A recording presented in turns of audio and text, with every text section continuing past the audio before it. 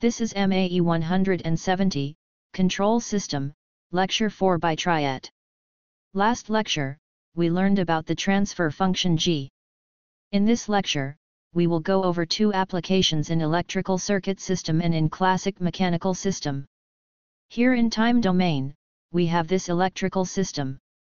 A voltage source V0 of T, a resistor with value R, a capacitor with value C, and an inductor with value L. The input is V0 of T and the output is Vc as the voltage across capacitor C. Well, if you took circuit, MAE 60 or EECS 70A, then you probably know how to convert these into impedance in frequency domain. V0 of T becomes V0 of S.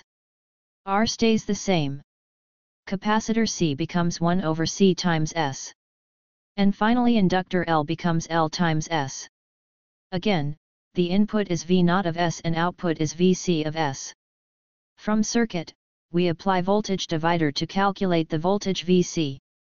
So Vc is equals to impedance of C, which is 1 over C times S.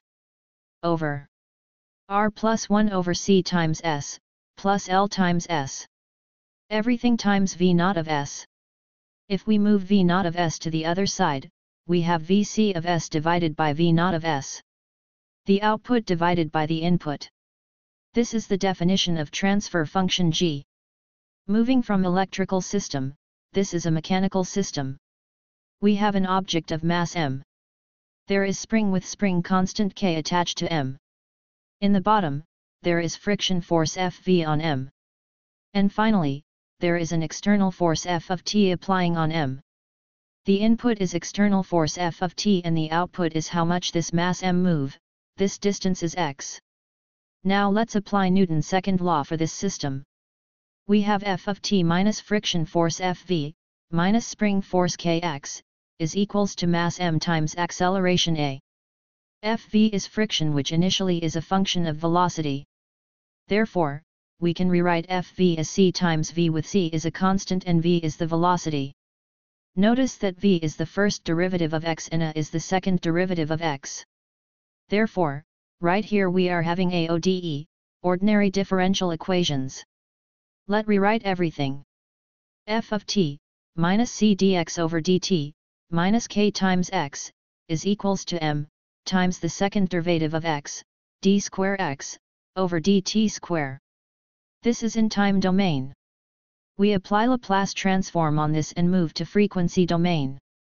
Now we have f of s, minus c times s times x, minus k times x, is equals to m times s square, times x. Rearrange this equation, we have f of s, is equal to m times s square times x plus c times s times x, plus k times x.